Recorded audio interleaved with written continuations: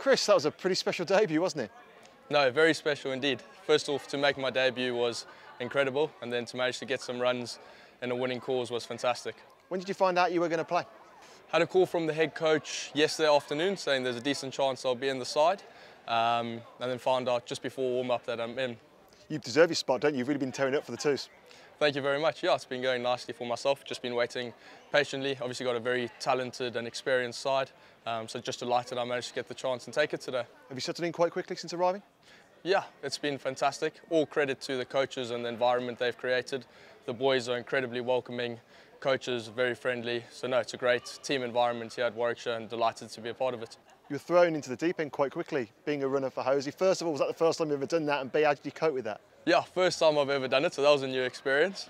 Managed to do it pretty well, I would say. No run out, so that's always a positive.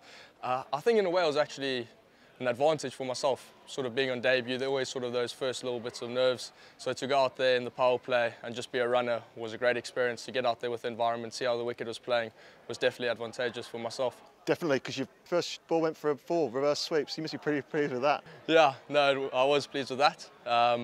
Yeah, just the field, there was only one backward point, so there was a shot that was on, backed myself to play it, so glad it came off today. What was the message from the head coach before the game on how you wanted to play? Was it to be aggressive, to look for those spots, get boundaries early?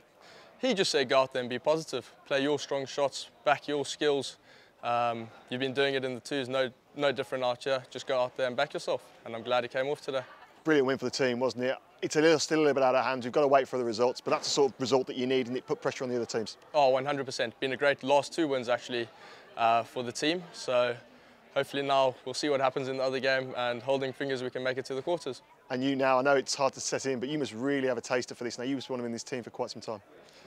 I would love to become a permanent fixture in the team. Just keep working hard, keep scoring runs when I get that chance, and the rest will take care of itself. All I can do is keep scoring runs.